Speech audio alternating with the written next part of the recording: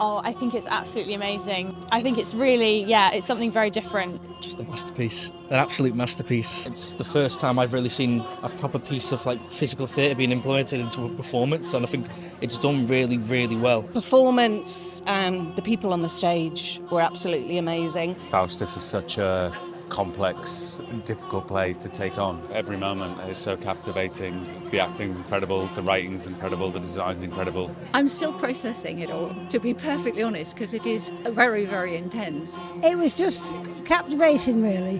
Thought-provoking, yeah. Some really sort of interesting movement bits that really amplify just their sort of spoken word and the scene and what's going on. So it's amazing what surprises come out. I don't know too much about the story, so it's really nice just to be following it around and not know where it's going to go in general. It was very captivating, it was gripping, it was very, very visual. Surprising, dynamic. It's quite inventive, engaging, creative and contemporary, I would say.